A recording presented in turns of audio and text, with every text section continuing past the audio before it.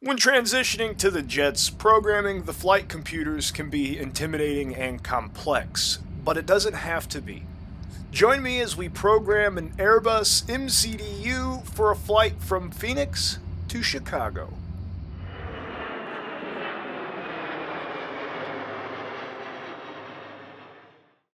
The MCDU at a glance can be confusing and hard to follow at times, but not everything is required to get you going. Let's take a look at what an MCDU might look like upon initial power-up of the aircraft. And again, at an initial glance, it doesn't look like we powered up anything. Don't worry. On the right side of each computer, you'll see a BRT and a DIM button. All you have to do to wake your computers up from their slumber is press and hold the BRT button to increase the brightness for a few seconds. I'm going to turn on both computers because I use the right MCDU for simulator things such as fuel and payload, and the left MCDU for the actual programming of the flight. Our focus today is going to be on the FMGC functionality, so we can select it using the respective soft key on the top left. The first page you're met with is kind of like a status page. We only need to make a few checks on this page, and we won't be making any inputs. The first check is your aircraft and its engines. I'm using the FSLabs A320X with the IAE engines for this, so these check out. Next is the active Nav Database. This tells me I'm on Nav Cycle 2008, Revision 1, and the active date ranges check out. It's not necessary to have up-to-date Nav Cycle information, but it certainly helps and is recommended for the best experience. Lastly on this page is a little GPS primary lost message at the bottom of the MCDU screen. We can safely clear this by clicking the CLR button in the bottom right, as we just started the alignment process for the instruments. Our next area of focus is the Init button to take us to the initialization page. Here we are met with orange boxes and dashed lines. We have to input information into the orange boxes. I generally start with from and to. These are the airports you are flying from and to. To format this correctly, using the keypad, simply type in your departure airport, then the /, and then your destination, all in one line, and click the respective soft key to fill the boxes under from and to. With company route and alternate company route now filled, we can input our flight number. These are typically 3 letters and 4 numbers, and for this flight, I'm using FSE0001. Next is your cost index. On this aircraft, it's a number between 0 and 999, with higher numbers giving less flight times, but at the cost of extra fuel burn. I'll be using 33 for this flight. Finally is the cruise flight level. This must be entered in the 3-digit flight level format. For this flight, I'm going up to 33,000 feet, or flight level 330, so I'll input 330 here. Notice how the temp was automatically filled in for us. Next comes the all-important flight plan, but we will be back to the Init page. To enter the waypoints in our flight plan, we need to click the FPLN or flight plan button. In here we can see our departure and arrival airports separated by a discontinuity. This gap is where we make our first input. In my case, TUCO. Using the keypad, I'll type TUCO or TUKKO, and using the left soft key, I'll place TUCO between the airports. Now we go from a calming green to an alarming yellow and orange color, and that discontinuity has moved down, separating our arrival airport and our first direct waypoint. It's okay though. We can now type in our next direct to nav aid, which is Mike Mike Bravo, and I'll put this below Tuco, but before my destination where the discontinuity is, using the respective left soft key, just like I did for Tuco before. Now from Mike Mike Bravo, I want to follow an airway, and specifically the J26 jetway to IRK, or India Romeo Kilo. To input an airway, we want to select the nav aid we are going to fly from, using the respective soft key to the left of it. In this case here, it's Mike Mike Bravo, so I'll select Mike Mike Bravo using the respective soft key. Once the nav aid is selected, you'll see a selection for airways. Press the respective soft key for airways, and we're met with a blank page that says VIA with some brackets at the top. This is where we input our J26 jetway. Simply type J26 with the keypad and press the respective soft key to place it in the brackets.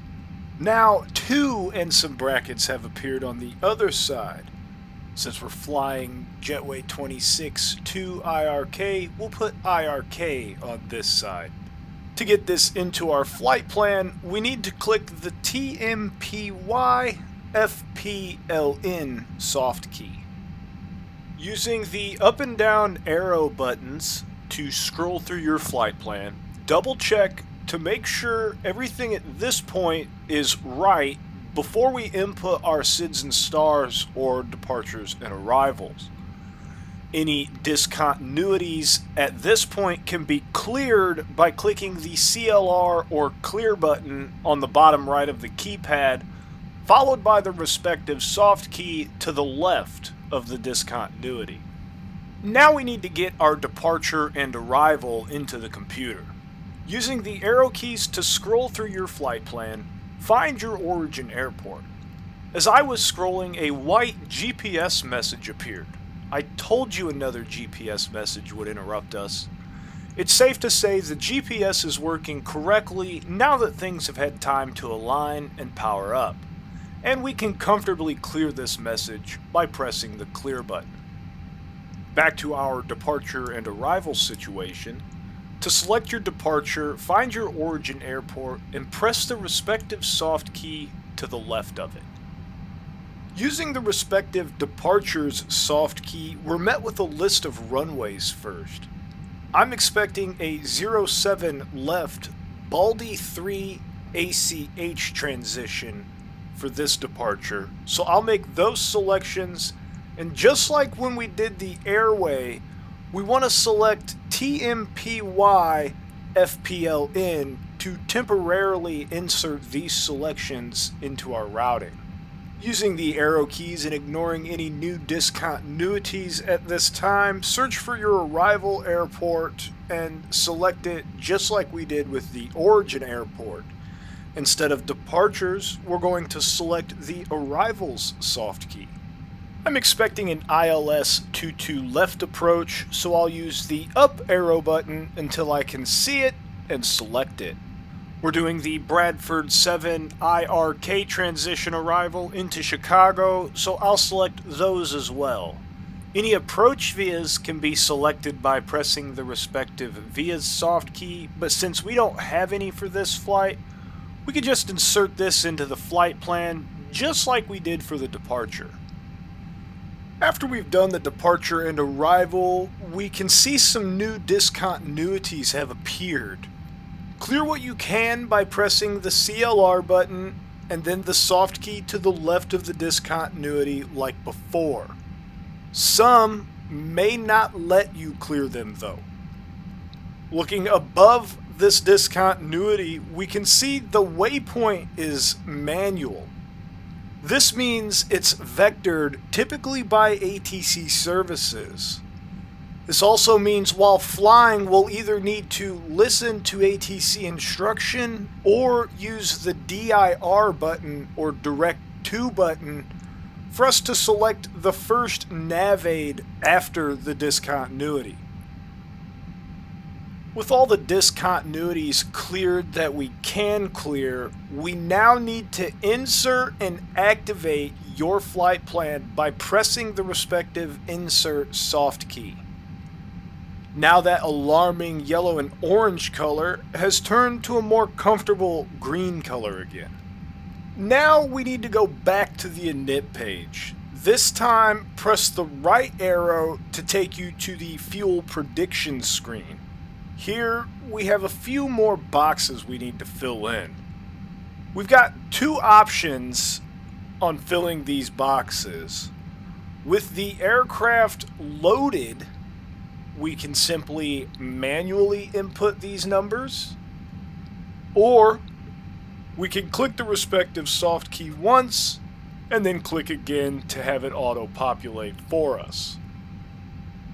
With this info entered and the flight plan in, we have a more accurate fuel prediction page than if we were to have filled this out before doing the routing.